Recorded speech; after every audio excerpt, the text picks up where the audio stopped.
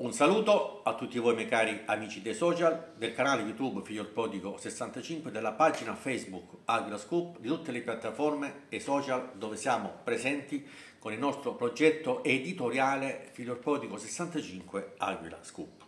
Sicuramente fa scalpore l'intervista che ha rilasciato il Vaticano, quindi su Pier Silvio Berlusconi e praticamente sulla galassia Mediaset. Il titolo del video l'ho fatto questo praticamente: che orrore, Luxuria in prima serata, pericoloso per i bambini, e intanto vince negli ascolti. Ed è quello che è successo la prima volta che l'isola dei famosi vince negli ascolti. Arriva questa bomba da parte del Vaticano su Pier Silvio Berlusconi, quindi è tutta Mediaset. Ma intanto, prima di andare avanti ed approfondire quello che dice appunto la Chiesa, a questo punto il Vaticano, per bocca del suo segretario di Stato, il cardinale Parolin, vediamo praticamente come sono andati gli ascolti di ieri, per renderci conto a che punto, come sta finendo appunto l'isola, e pare che stia finendo in crescendo. Ma la cosa strana, amici miei, che quello che dice oggi la Chiesa l'ha detta 10 giorni fa Fabrizio Corona, che diceva: è impresentabile Vladimir Luxuria all'isola dei famosi, è un uomo in parrucca vestito da donna con il pisello. Che cosa chiederà un bimbo alla propria mamma? Punto interrogativo. L'hanno preso per matto, perché amici miei la sua sfortuna, mi riferisco sempre a Fabrizio Corona, è che ha bruciato ormai tutto quello che dirà, possiamo dire, ci fu la condanna nel 2015, furono dati 13 anni e mezzo di carcere, poi è uscito 4-5 anni prima, vuol dire, perché lui è molto bravo a leggere le situazioni, è una persona che se non parla a casaccio, non dice le stronzate del fatto della paternità a 50 anni, si è accorto addirittura di un test del vibratore della compagna Sara Barbieri, che lei era incinta. Cioè, ma anche le cose per bene, fai il bravo, mi devo dire, che lo sai fare il mestiere, anche perché viene da un bravo papà. Vittorio Corona è stato un bravissimo giornalista, uno dei padri della nostra TV, uno dei padri dei reportage, era un giornalista, amici miei, con le palle. Parlo di Vittorio Corona, il papà di Fabrizio. Lui ha voluto fare il dannato maledetto. Comunque andiamo a vedere, poi andiamo a vedere cosa dice la Chiesa. Vediamo prima gli ascolti. Ieri c'era Gianni Morandi su Rai 1, quindi c'era grande attesa per la Rai, eccetera. Gianni Morandi andava in onda con Evviva la musica. Ha fatto solamente il 15,8% di share, pari a 2.679.000 spettatori. Poi c'era Rai 2, stanno riproponendo questo Delitti in Paradiso, è un crime, è un thriller, eccetera. Ha fatto 993.000 spettatori, pari al 5,5% di share.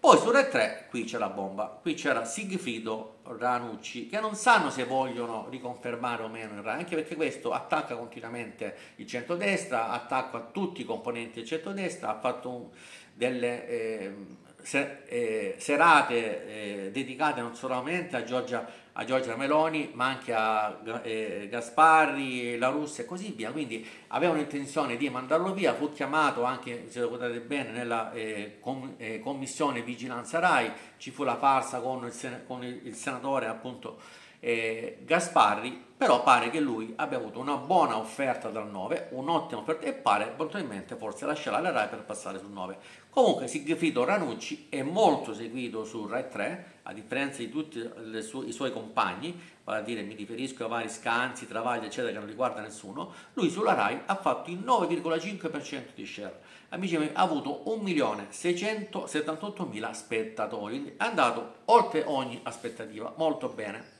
E andiamo su Canale 5. Su Canale 5 c'era l'Isola dei Famosi, la semifinale, va bene? Quindi con Vladimir Luxuria, la Brucanelli e Dario Maltese, che ha detto: mai più reality in vita mia, mai più, anche perché litiga spesso con la Brucanelli, pare che uno potesse lasciare l'altro, quindi i opinionisti sono scontrati spesso. Vladimir Luxuria non è riuscito a mantenere il sereno fra i due. Comunque l'Isola dei Famosi ieri ha fatto il 16,9% di share, pare a 2.013.000 spettatori.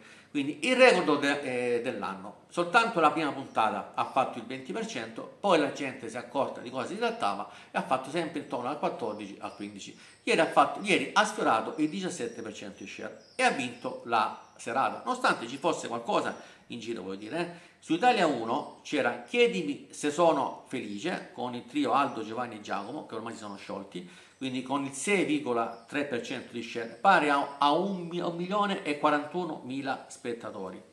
Rete 4, secondo me è il programma più bello che fa Rete 4, c'è la Zona Bianca con Giuseppe Brindisi. Non lo so se è la concorrenza eccetera, è andato piuttosto male rispetto a tutti gli altri, mi riferisco a Fuori dal Coro, a Quarta Repubblica e no, è sempre Carta Bianca, stiamo lì con i numeri.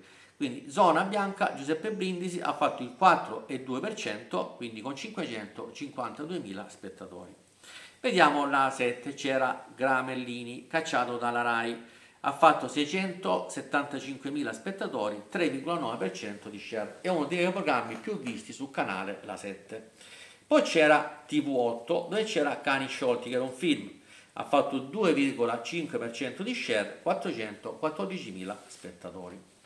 Poi c'era il 9 che amici miei, io non so Amadeus che cosa stia andando a fare sul 9, addirittura c'era Che tempo che fa The Best of, praticamente erano tutte le puntate per vedere se prendono gente eccetera, e l'ha visto solamente il 2% di share. Quindi Fabio Fazio ieri ha fatto il 2% di share, un fallimento pazzesco. Io non so Amadeus che cosa stia andando a fare sul 9, se non lo guarda nessuno, soltanto 353.000 spettatori. Ma andiamo, voglio dire, dentro alla questione, vediamo che cosa dice il Vaticano, quindi con il segretario di Stato del Papa, quindi del Vaticano, il cardinale Pietro Parolin.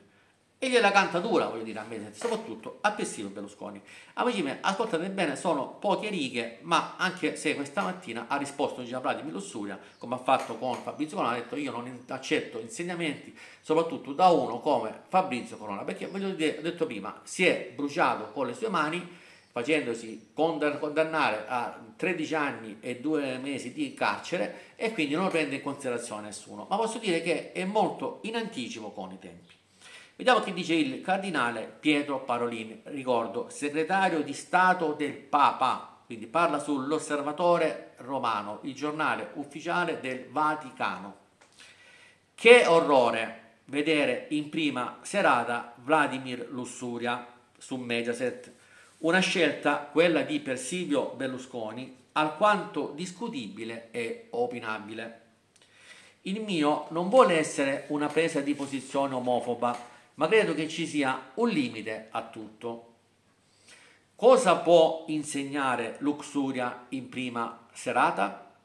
O meglio, che messaggio educativo può dare a un bimbo? Punto interrogativo, chiede Cardinal Parolin, scusatemi.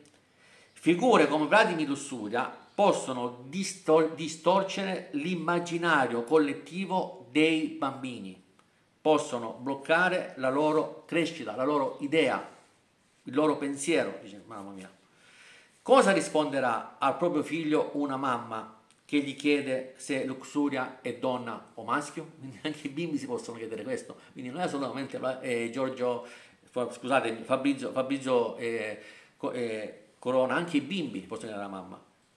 Una donna modificata, gli risponderà la mamma. Ma cosa sono le donne modificate, mamma? E qui la mamma si blocca sicuramente, dice Parolin. Andiamo avanti. Vedo che anche gli ascolti non hanno premiato la scelta obbrobria di Mediaset. Capisco che si tratta delle reti commerciali, ma c'è un limite a tutto. Vengono prima la tutela delle famiglie, vere protagoniste degli ascolti, poi il mero interesse economico finanziario personale, quindi gliela sta cantando a Pier Silvio. Luxuria è una transgender, penso si chiama così, fa finta che non sa, a condurre, è la prima a condurre un programma in prima serata in tutta Europa, quindi nessuno ha messo mai una transgender, quindi una trans, ecco, o un trans, come meglio si vuole chiamare lei, ma lei si chiama donna, quindi a condurre in prima serata un programma in tutta Europa. È giusto tutelare, dice, la scelta sessuale delle persone, ma trovo disgustoso e sciagurato farne delle maschere da baraccone.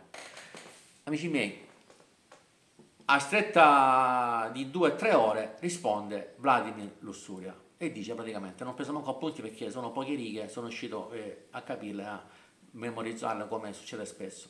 Vladimir Luxuria è rimasta colpita da questa situazione, no? Nel momento in cui vince negli ascolti, si vede questa bomba, in quanto già Pier Silvio Berlusconi aveva deciso di cambiarla per il prossimo anno. Si parla di un ritorno di Ilary Blasi, o si farà la talpa al posto dell'isola, non lo sanno ancora, è molto confuso, anche perché si è pentito amaramente di questa scelta. Prima le persone Pier Silvio le porta avanti, poi si pente perché magari le scelte sono sciagurate e poi le manda via, come sta facendo con Mirta Merlino, sta cambiando, la Berlinguer pare che non sia più rinnovabile, diciamo così, e così via, e tutte le altre che ha preso. Ma comunque Vladimir Luxuria a stretto giro dice: non comprendo perché questo attacco duro della Chiesa nei miei confronti.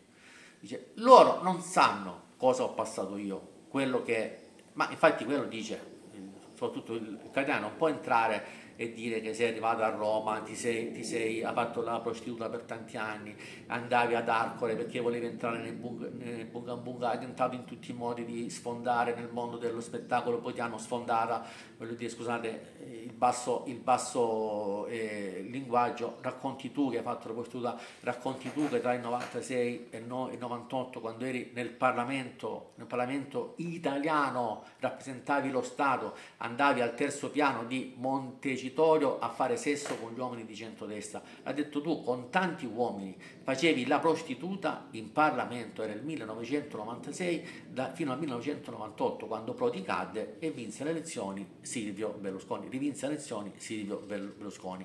Quindi voglio dire, è inutile che stai a dire, voglio dire, no, che prima dici queste cose, prima lanci il sasso e poi nascondi la mano. La gente non si dimentica, la gente ti legge. Cioè, un segretario di Stato del Papa, è chiaro che guarda un po' in televisione i messaggi che non date eccetera. Guarda, basta vedere Amici, io nulla contro Amici, che ha fatto il record di ascolto.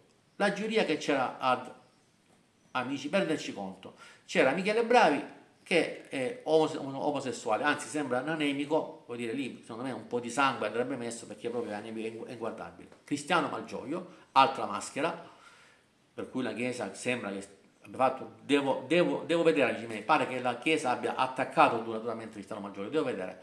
E poi quel ballerino di Giuseppe, quindi anche quello gay, per cui Maria De Filippi è un format suo, lo paga lei, lo prepara lei, lo vende a Mediaset e persino Berlusconi lo compra, ma non si chiede il perché di tutti questi gay, non se lo chiede e quindi il programma va bene, fa oltre il 35% di share, eccetera. Sull'isola, l'isola è andata male, c'era una trans o un trans, non volete voi, a condurre l'isola e qui per Silvio Berlusconi si è posto i perché. Perché va male? Perché soprattutto c'è un nome che fa la differenza.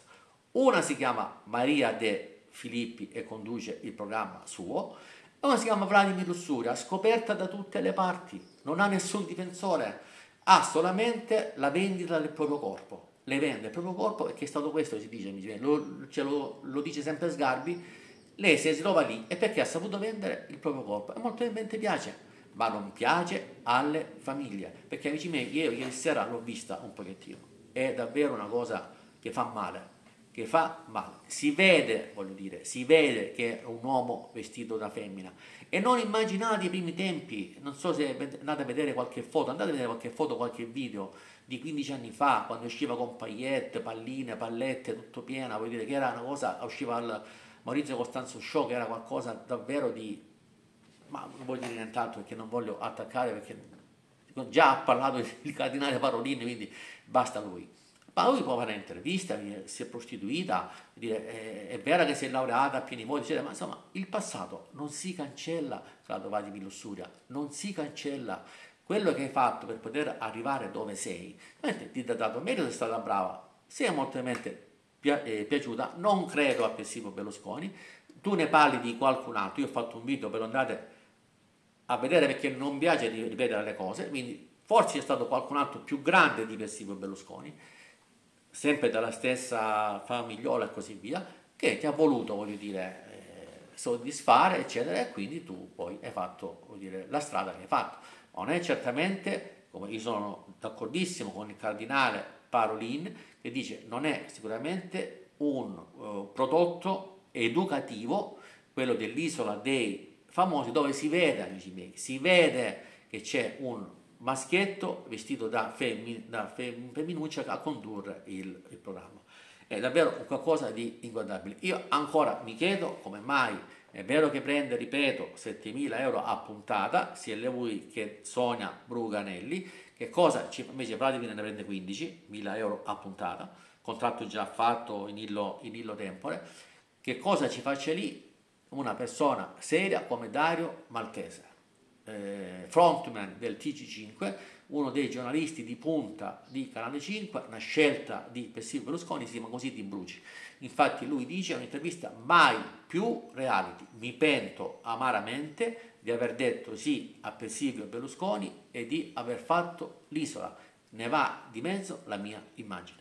Amici miei, questo è il video di oggi, credo che sia insomma un buon video, la chiesa che attacca quindi Pier Silvio e dice Luxuria, che orrore vedere Luxuria in prima serata. Intanto è la serata domenica, il 2 di giugno, guarda caso, che poi ho fatto un video, quindi il giorno della vergogna per me, che furono truccate le elezioni e così via, poi ne parleremo se volete, se mi chiedete il perché in un altro video, quindi vince negli ascolti, però viene attaccato dalla Chiesa.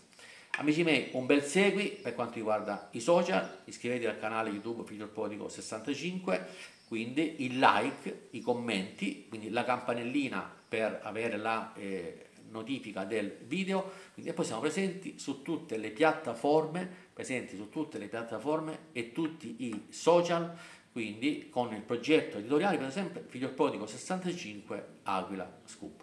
Amici miei, come dico sempre, dobbiamo essere in tanti perché deve essere forte la nostra cassa di risonanza. Io dico grazie, grazie, grazie per essermi così vicino. Vi voglio bene amici miei, alla prossima.